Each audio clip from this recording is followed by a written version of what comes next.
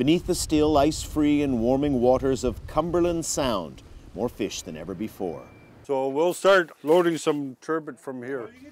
A great first catch for Peter Killebuck on his new trawler's maiden voyage. Greenland halibut, known as turbot, are a species local Inuit just began to catch in recent years. Now a longer ice-free season is helping build a commercial fishery where once people fished only for food.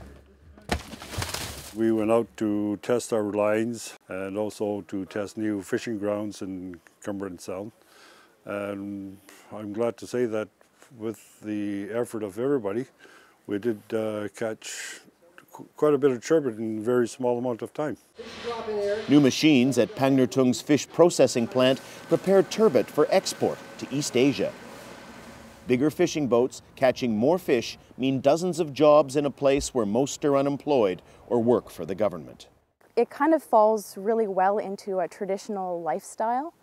And so if people are able to use some skills that they've always had and apply them to a job, then that's something that will probably be of more long-term benefit.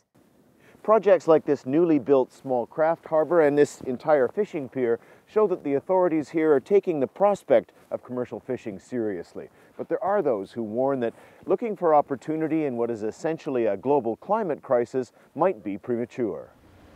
Elsewhere in Canada's Western Arctic and off Alaska, commercial fishing has been halted until scientists do more research on one of the least understood ecosystems on the planet, the polar seas. I think that's a precautionary approach that's actually enshrined in international law, is when you don't understand a place, you study it before you start exploiting it. And that's what we should do.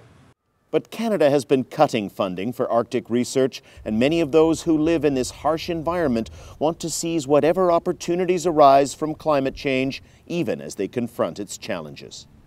Daniel Lack, Al Jazeera, Pangnirtung.